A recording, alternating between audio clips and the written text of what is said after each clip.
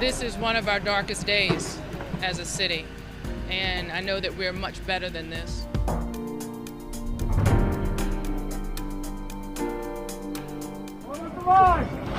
The officers are dealing with some cars that have been lit on fire in the intersection. Bottles are being thrown at them. There's a liquor store that was just lit on fire across the corner from us. There's a baby coming out from the building next door. They're evacuating people. How are you going to enforce a curfew tomorrow? I think we're going to have to go, but thanks for the time. How are you going to enforce a curfew tomorrow when kids are out of school? This is absolutely disgusting. Stay the hell home. Go! They need to have their butts at home. They need to be in their home.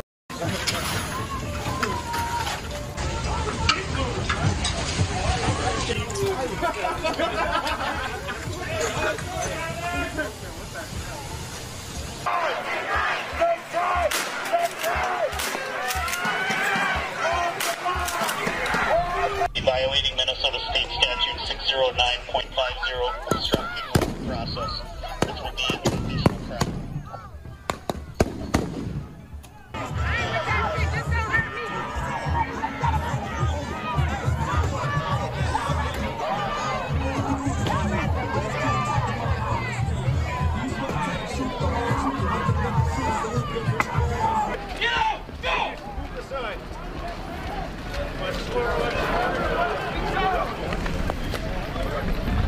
Riots, protests and looting have broken out in Minnesota as Black Lives Matter supporters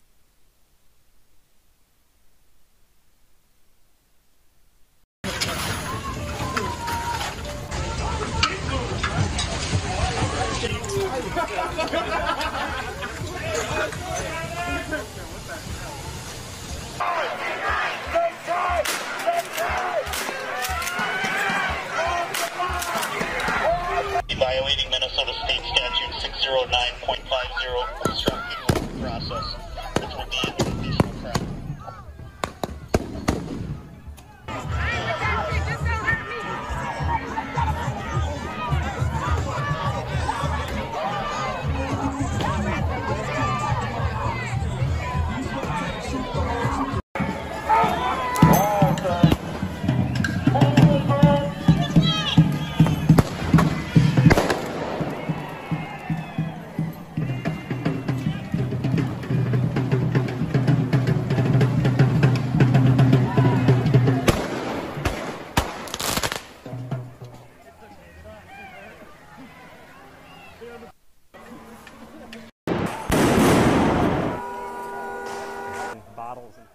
Protests turned destructive in downtown Seattle tonight. Here's what we know as of 10 o'clock.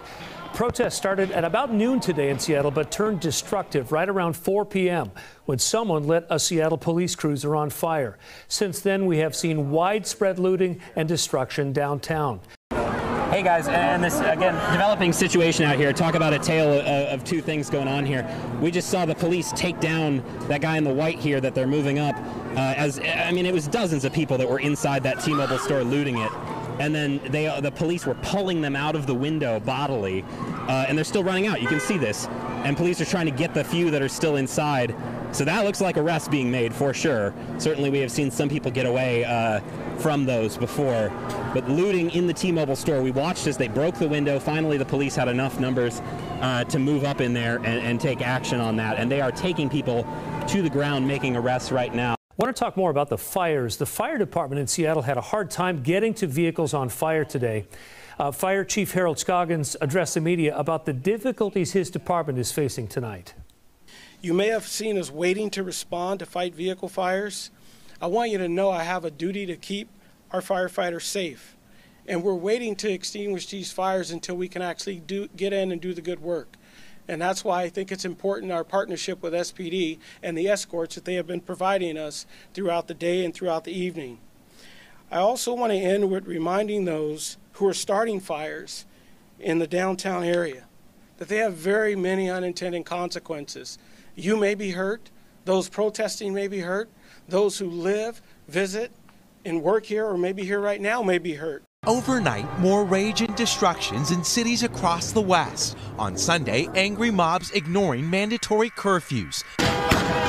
violently clashing with police, overturning cars, torching buildings, and looting stores. I can't breathe. In the shadow of Santa Monica's iconic pier and 3rd Street Promenade, the mayhem unfolded for hours as some peacefully protested.